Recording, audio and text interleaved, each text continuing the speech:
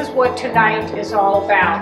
We're bringing friends together, and as you know, those of you who have been in the U.S. for Thanksgiving, that's what we do in America.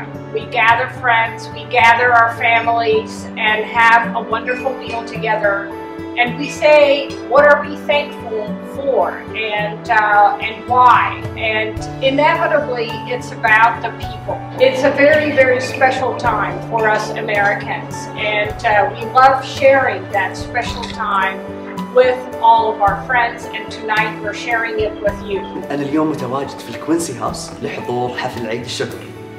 حفل عيد الشكر هو حفل مهم ومتأصل من الحضارة والثقافة الأمريكية. عيد الشكر هو ما أقرب إلى يكون العيد الأضحى عندنا كمسلمين وعرب.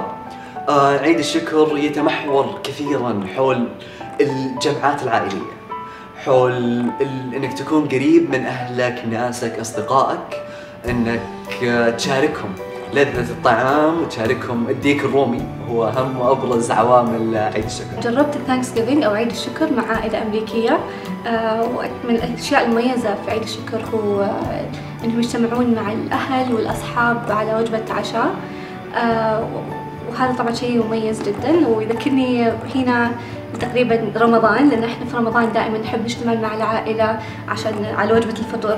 اليوم احنا هنا في عيد الشكر في السفارة الأمريكية، صراحة مشكورين دعوتهم لي أنا شخصيا ولكل الطلبة اللي كانوا موجودين اليوم.